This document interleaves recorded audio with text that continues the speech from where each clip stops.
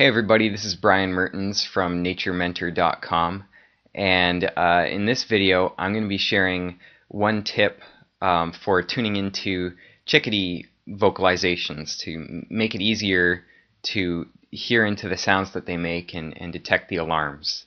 When you can learn the language of chickadees, they'll tell you lots of interesting things about hawks and cats and owls and things that are hanging around. So it's a really helpful bird to learn in bird language. And so getting right into it, one of the things that has really helped me with understanding chickadee vocalizations is just to realize that pretty much all their vocalizations kind of center around their companion call. And so if you just tune into their companion call, then all the little shifts and things away from that baseline voice will become a lot more apparent. And so chickadees, their companion call is kind of this never-ending chatter that they make, and especially if you hear like a flock as they're kind of moving around and feeding, they can't really see each other. So they rely pretty heavily on talking to each other almost constantly sometimes. And so it's quiet, but it's definitely audible. And if you listen for it when there's chickadees around, you'll probably hear that back and forth kind of just ongoing chatter. So as you tune into that, there's a few other little subtle blips and shifts away that you might notice that kind of tell you different things. So I'm going to share 3 of those with you, and that'll kind of give you a jumping off point to start out with. So the first thing to listen for is aggression calls, and aggression calls are something that you may or may not hear. It's kind of something that you won't necessarily notice unless you know to pay attention for it. But they're kind of these short little garbles of sound, and the main thing to know with these aggression calls is that they really don't interrupt the flow of the companion calls. And so even though they're pretty common, you may or may not notice them, and they're really not easily confused with alarm. So if you hear that, you probably will just think that it's kind of part of the regular rhythm of their calling. So I don't place as much emphasis on the aggression call in chickadees as I do on other birds, like maybe a robin, where the aggression call could easily be confused with an alarm. So the second vocalization I'm going to talk about is the chickadee call, and this is like the classic call that everyone thinks about when they hear chickadees.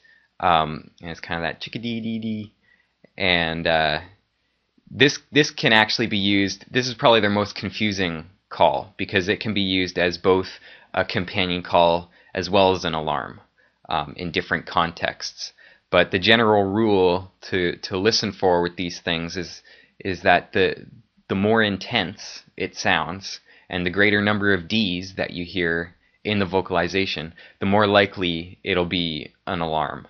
And so if you're listening and you're hearing these D's and they're kind of interspersed with the regular feeding rhythm of their kind of soft chipping patterns, then you're probably just hearing some sort of flock coordination. But then if you hear like a few of them over in one spot really going off and you know, dee dee dee dee dee dee dee, chickadee dee dee dee dee dee dee dee dee dee, that can be more likely to be an alarm. So it's a good thing to investigate.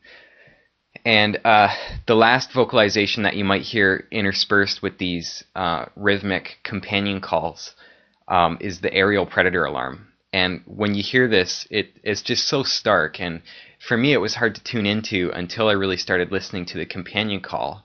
And I found that when I was actually tracking this companion call that they were making, the aerial predator alarm just really popped out, and it became really apparent. And so basically what you'll hear is they'll be going along doing their chattering, and then suddenly it'll stop. And you might hear some sharp, high-pitched seat calls, seat, and and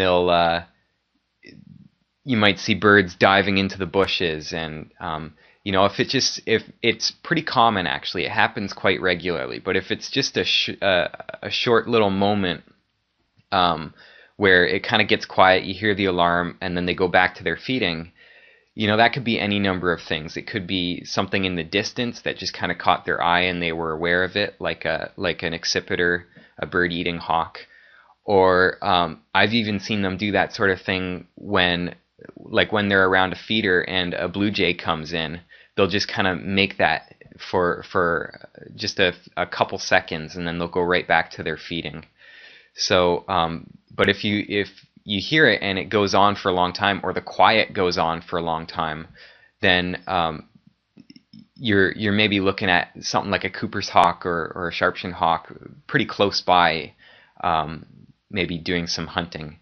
So it's really easy to pick up on. And the key thing with all these vocalizations, there's lots more that you can definitely tune into, but if all you do is listen for that baseline chatter that the chickadees do when they're out there, all this other stuff will really pop out a lot more, and you'll have something to dig your ears into that'll make chickadee language accessible. So thanks for watching this video. If you like this video and you're on YouTube, you can really help me out by clicking the like button.